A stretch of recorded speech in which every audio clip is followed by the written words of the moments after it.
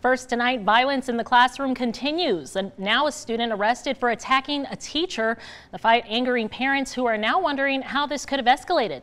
Thanks for joining us at 5. I'm Rachel Moore. And I'm Abel Garcia. Dave and Trisha have the night off. Reporter Jeremy Chen is live in North Las Vegas outside Cheyenne High School with more information on what happened. Jeremy.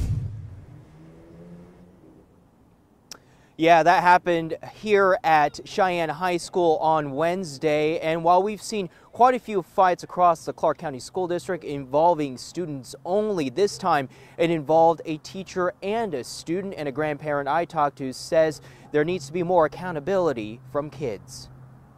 A reported fight between a teacher and a student at Cheyenne High School Wednesday, raising concerns among parents. It should be expelled, personally.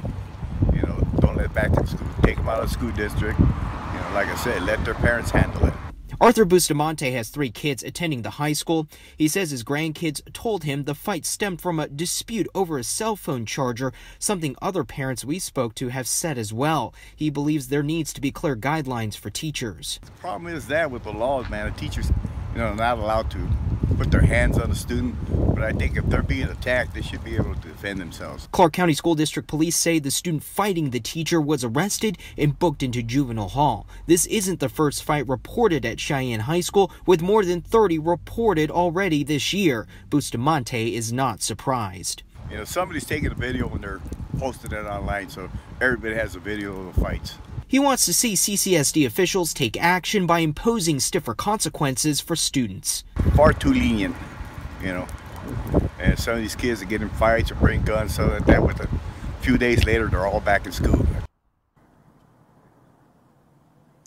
Now the CCSD trustees will be discussing school violence at their next school board meeting next week on March 10th. CCSD PD says this particular fight remains under investigation. And coming up at 6, we're going to hear more from the concerns from teachers. Live near Cheyenne High School, I'm Jeremy Chen.